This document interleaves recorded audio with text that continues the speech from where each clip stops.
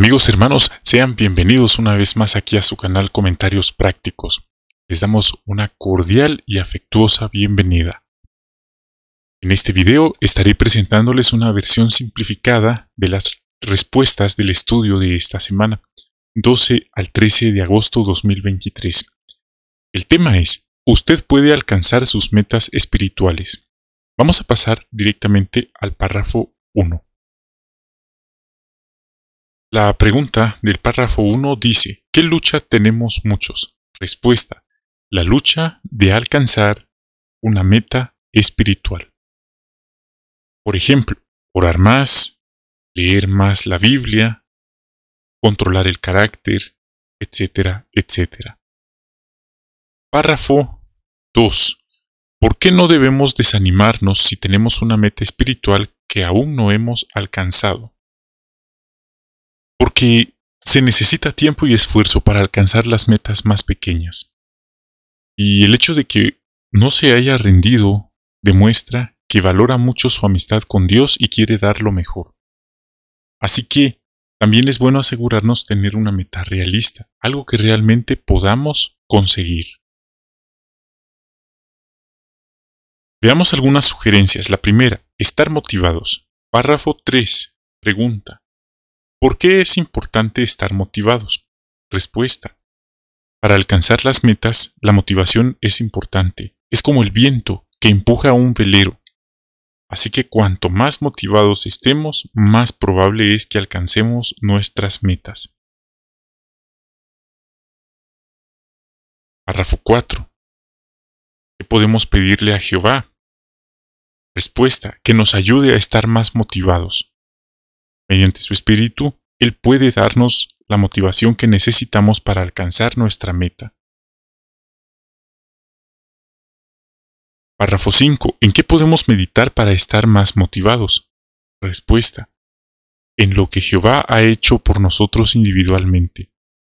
El apóstol Pablo, por ejemplo, meditó en la bondad inmerecida de Jehová, y eso lo impulsó a servirle con toda el alma. Párrafo 6. Pregunta, ¿qué otra cosa nos ayudará a estar más motivados? Centrarnos en las ventajas de alcanzar nuestra meta. Podemos poner por escrito todas las razones por las que deseamos alcanzar esa meta y repasarlas de vez en cuando. Muchas razones para alcanzar una meta van a motivarnos a no darnos por vencidos. Párrafo 7. ¿Qué hicieron Julio y su esposa para alcanzar su meta? Se juntaron con hermanos que los animaran, hermanos que ya habían cumplido esa meta y que les dieron buenos consejos. Veamos otra sugerencia, cuando no nos sentimos motivados. Párrafo 8. ¿Qué podría pasar si solo nos esforzáramos cuando nos sentimos motivados? Respuesta, no llegaríamos a ningún lado. Así como un velero no va a avanzar si no hay viento y nadie lo rema, ni lo mueve, ni lo enciende con un motor. Si nosotros no estamos motivados y pensamos que no podemos movernos, no vamos a llegar a ningún lado, no alcanzaremos nuestra meta. ¿Por qué? Porque nos falta motivación.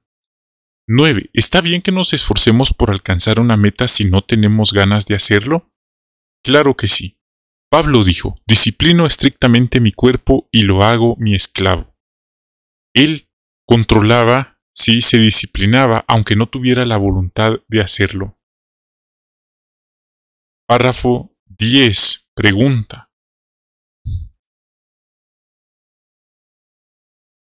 ¿Cuáles son las ventajas de esforzarnos por alcanzar una meta incluso cuando no nos sentimos motivados? Aquí menciona que estamos mostrando nuestro amor por Jehová aunque no siempre nos guste la actividad que nos propusimos hacer.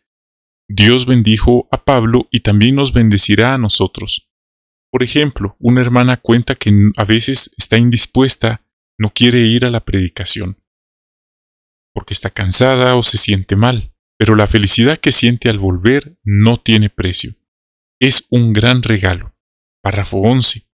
¿Cómo nos ayuda Jehová a tener más autocontrol? Recordamos que esta cualidad forma parte del fruto del Espíritu Santo. Si le pedimos a Jehová, Espíritu Santo, podremos cultivar esta cualidad importante.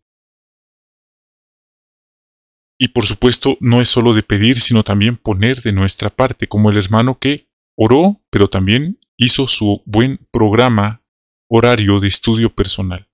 Y hasta el momento dice, sigue con él.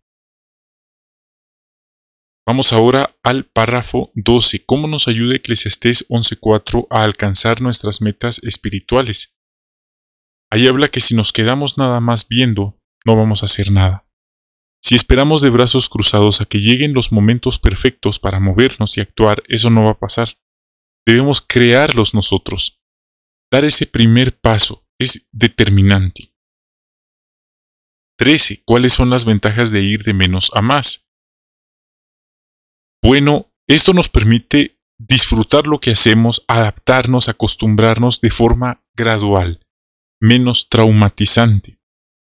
Como la persona que hace un ejercicio, lo hace de forma, la intensidad la va realizando de forma gradual. No va a pensar que a la primera va a ser un culturista solo por su primer día de gimnasio, es un proceso. No se desanime ante los obstáculos. 14. ¿Qué obstáculos podríamos enfrentar? Un suceso imprevisto podría robarnos, quitarnos el tiempo. Sí, un problema que nos desanime puede ser la ansiedad, una depresión. No se sienta mal, no es su culpa. Puede ser una decepción también. Puede ser una diferencia personal de parte de alguien, de su familia, del trabajo, de la congregación, errores que uno mismo comete, ¿sí? El cansancio podría ser también. Párrafo 15. ¿Por qué no nos damos por vencidos ante los obstáculos? Porque con la ayuda de Jehová podemos seguir adelante y cumplir nuestra meta. La idea es avanzar, no estancarnos. Y cuando seguimos adelante a pesar de los obstáculos, le demostramos a Jehová que queremos complacerlo. Vamos ahora a pasar a lo que es el párrafo 16. Tenemos aquí la pregunta, ¿qué nos pueden enseñar los obstáculos? Lecciones valiosas, oportunidades para aprender, o, por así decirlo, señales por donde no es el camino. ¿Qué podríamos cambiar para que ningún obstáculo vuelva a detenernos? Si no hemos podido alcanzar a pesar de los intentos, ¿podríamos cambiar de meta? Jehová no va a pensar que alguien fracasó porque no alcanzó una meta específica. 17. ¿Por qué deberíamos tener presente lo que ya hemos logrado? Hebreos 6:10 dice que Dios no es injusto. Él no se olvida de nuestras obras. Así que no seamos nosotros injustos y no olvidemos nuestras obras. Pensemos en las metas que ya hemos alcanzado. Ser amigos de Jehová, predicar, bautizarnos. 18. ¿Qué debe hacer mientras avance hacia su meta? Bueno, podemos disfrutar del trayecto. Aprendemos a disfrutar de la vista mientras nuestra meta está adelante. Y pensar en cómo Jehová nos bendice y nos ayuda a lo largo del camino. Sin duda, Gálatas 6:9 nos anima a darle a Jehová algo que bendecir, a no cansarnos de hacer lo bueno, porque al debido tiempo segaremos. Hermanos, hemos visto entonces qué nos ayudará a estar más motivados, qué podemos hacer cuando nos falta motivación y cómo debemos ver los obstáculos. Les agradezco mucho por habernos acompañado en esta transmisión. Que Jehová les bendiga. Espero que disfruten su reunión de fin de semana. Si usted está mal de salud, todo corazón esperamos que se mejore.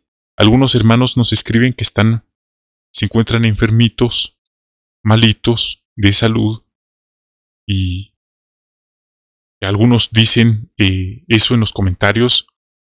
Oramos por ellos también. Esperamos que se mejoren. Nuestros mejores deseos a la distancia. Hermanos, cuídense mucho, bendiciones y hasta la próxima.